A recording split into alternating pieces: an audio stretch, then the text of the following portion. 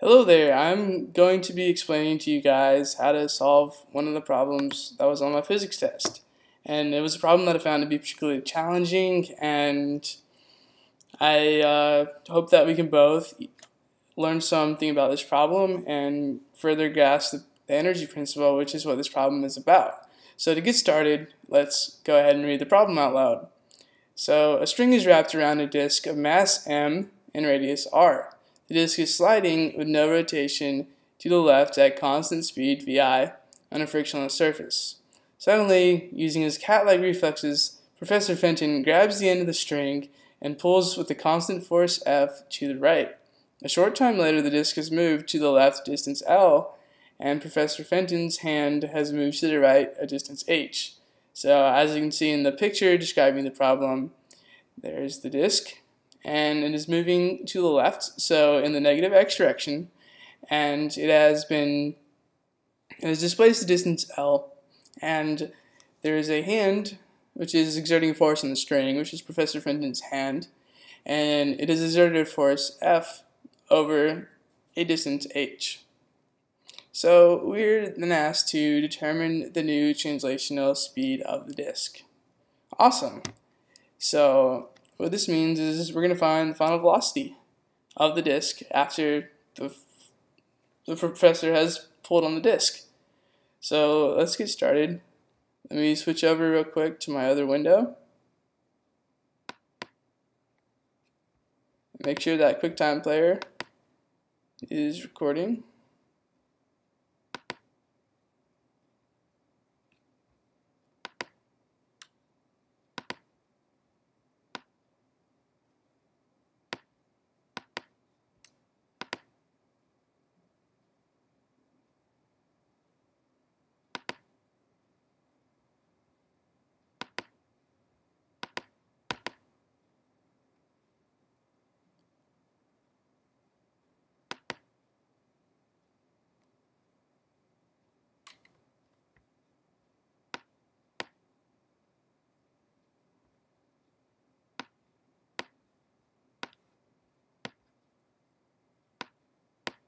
Oh, I guess I am recording. Okay, awesome.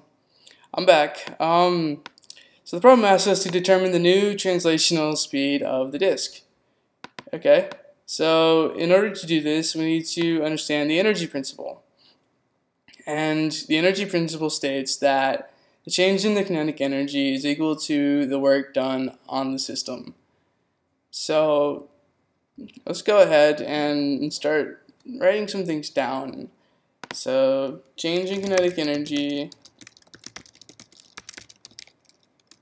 equals work. And we know that the disk moves in the negative x direction. So the work in this case is going to be negative.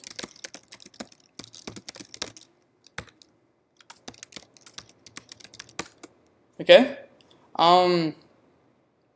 So now that we have that written down, we can start turning these things into equations.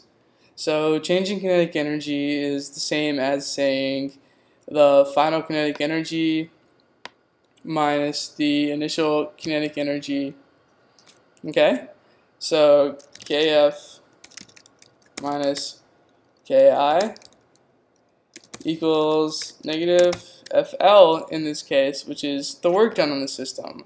So if we go back to the diagram, we see that we have a force that we are exerting, and the work done on the disk is L, which is the distance that it has moved, and this is from the equation for work, which states that work is force times distance. Now, if we continue working with this, we can now start substituting in equations for kinetic energy, which in this case is 1/2 mv squared. So we're going to have 1/2 mv final squared minus 1/2 mv initial squared equals negative Fl. So I have that written out right here. So let's go ahead and put that into our document. 1/2 mv final squared minus 1/2 mv initial squared is negative Fl.